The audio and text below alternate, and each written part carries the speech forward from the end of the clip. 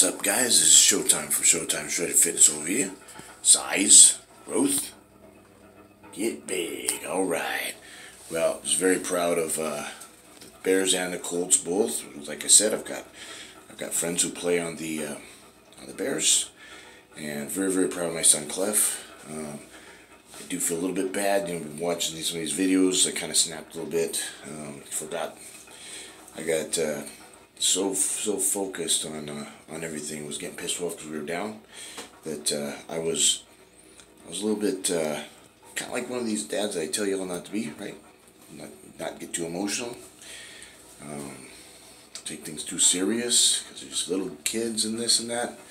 I don't know, somewhere that shifted. We were down like 18 to 6, 13 to 6, 18 to 6, somewhere in there, and so I got real pissed off.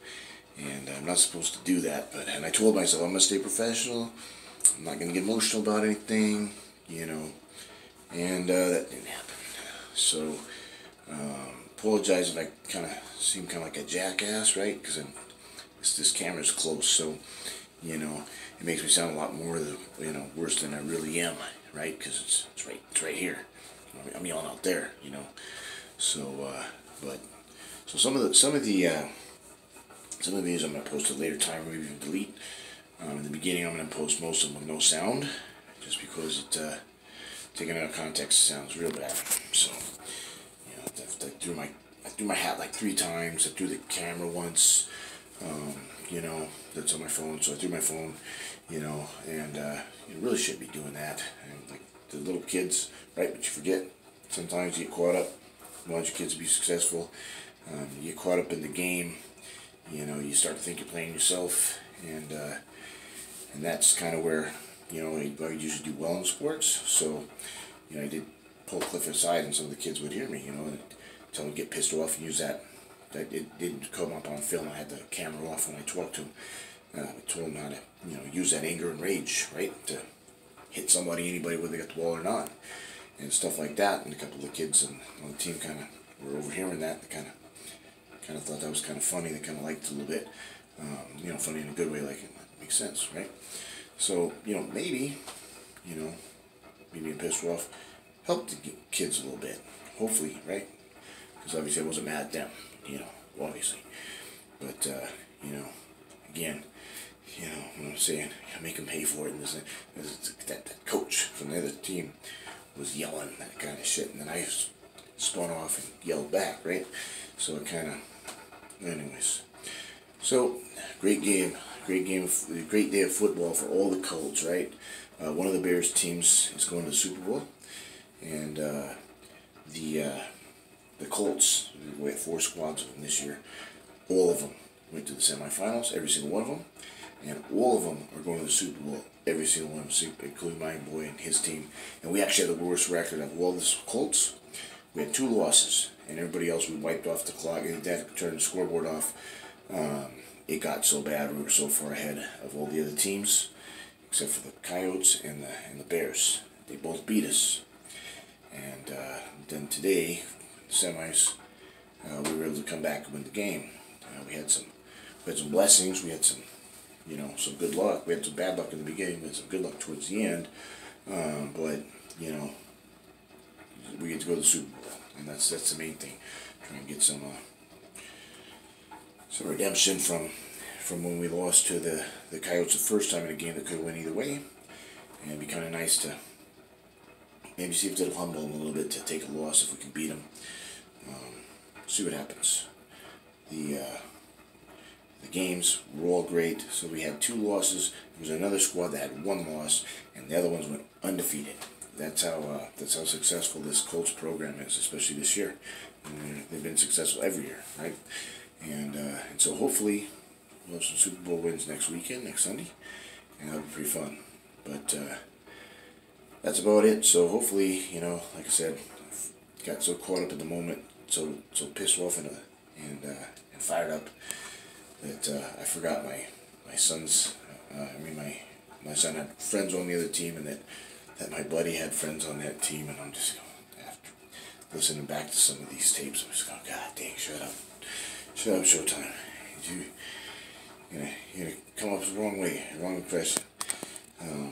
But no, that kind of intensity and competition, I think, builds character. Especially when we're kind of getting too soft on our kids nowadays, and just as a society in general, there's where it's at, where we can still, teach boys to be men. We're trying to soften everybody up and make women man up, and we're trying to make men,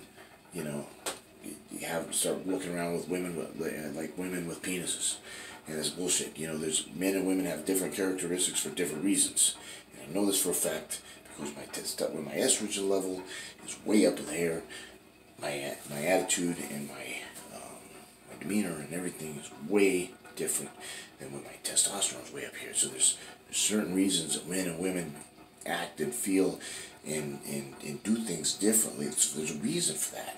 Nowadays, for some reason, everything's excusable when a woman does it because she's a woman, and then a man is like, he shouldn't be doing that, even though maybe it's not a natural thing to do. And we're kind of demasculinizing men nowadays, I think. I don't live by those rules. I don't live by those codes. I'm old school, and I believe that the woman, if she wants to work, let her work. If she wants to stay at home, be a stay-at-home mom, let her not work, right? I think women should have all those equal rights and everything else, but at the same time, I'm old school. I think a man should be a man, right?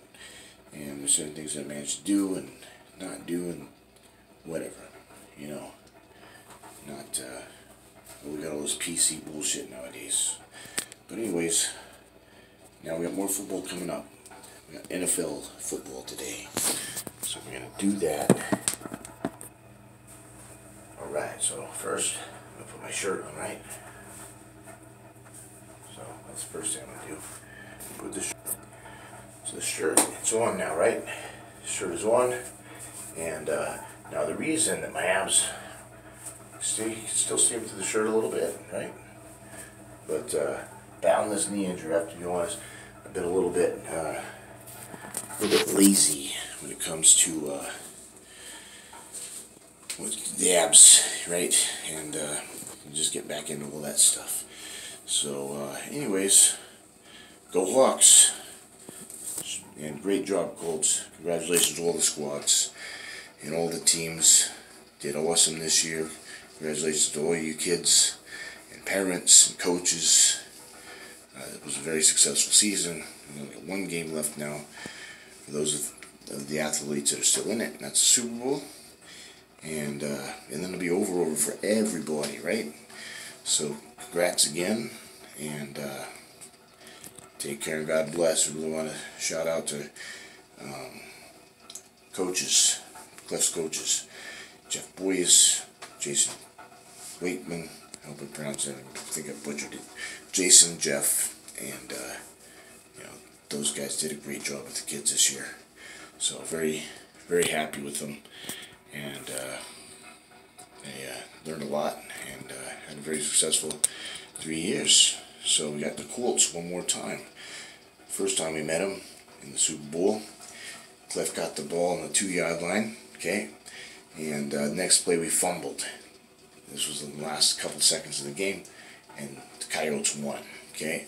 Had we not fumbled the ball, we would have got that ball in the end zone, we'd have beaten them, right? So, lost that game.